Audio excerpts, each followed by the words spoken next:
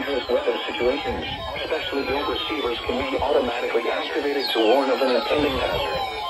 Tests of the signal and receiver's performance are normally conducted between 11 a.m. and noon each Wednesday. If there had been a threat of severe weather, the test would have been postponed until the next available good weather day.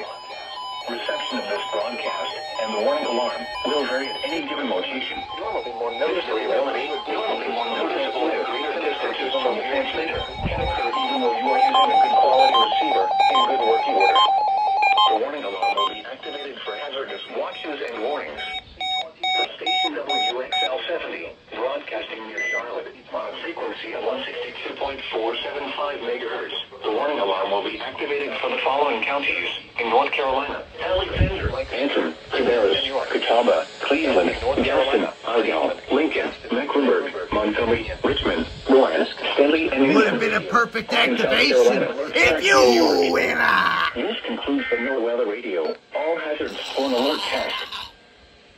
This is the NOAA Radio All Hazards KHC 27 broadcasting from the Now for the official National Weather Service forecast for the Piedmont of the Carolinas, including Charlotte and 45 megahertz. Today, mostly sunny and warm.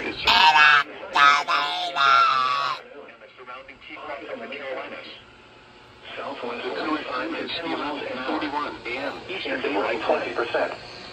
Tonight from 11 a.m. Eastern daylight lows in the upper 40s. Northwest winds around 5 miles an hour. Not a bad weekly. It was mostly sunny. Highs in the mid